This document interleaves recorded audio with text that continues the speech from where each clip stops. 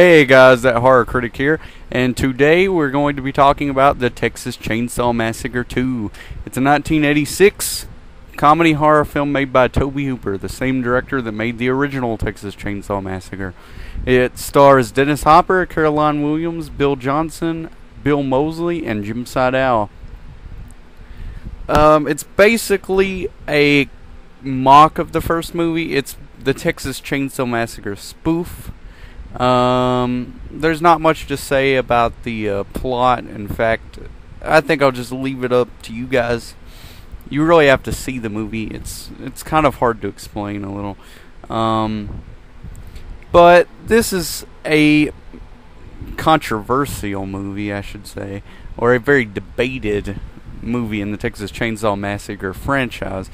Now, I like the movie, to be honest. I think it's a very good spoof. At times it can be awkward, but overall I found it to be an enjoyable movie. And the main part that really sinks me in is the beginning of the movie with the chase between the truck and the car on the bridge. That scene, even if that was a horror movie, that scene is still an excellent scene, and that's one of the main reasons I love that movie.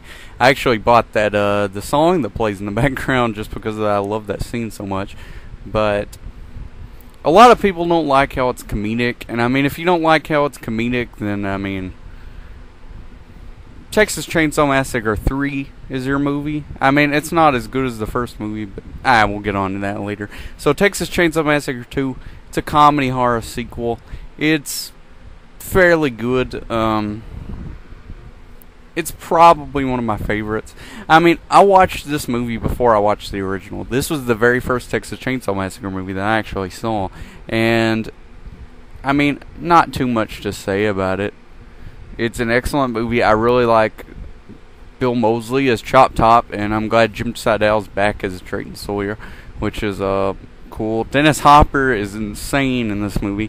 Caroline Williams is a pretty good main character, though she's kind of contradictory to the whole horror genre, how she actually chases after Leatherface and the gang. This movie's kind of a cult classic. It's not really mainstream. Whenever the movie came out, I'm sure it's just like a lot of people saying, you know, this movie's not like the original. This movie is completely opposite everything the original was.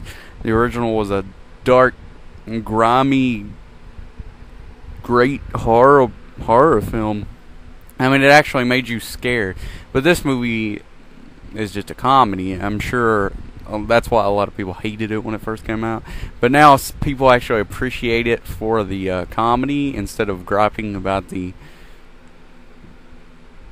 how different it was from the first movie. I mean, when you look at Tobe Hooper, he realized that he wasn't going to be able to make a movie as effective as the original Texas Chainsaw Massacre, so he decided to parody it. Yeah. Like a lot of people, I think the name shouldn't be Texas Chainsaw Massacre 2. I think it should be like I don't know, some kind of parody, like make fun of the name in some way. But that's my review over Texas Chainsaw Massacre 2.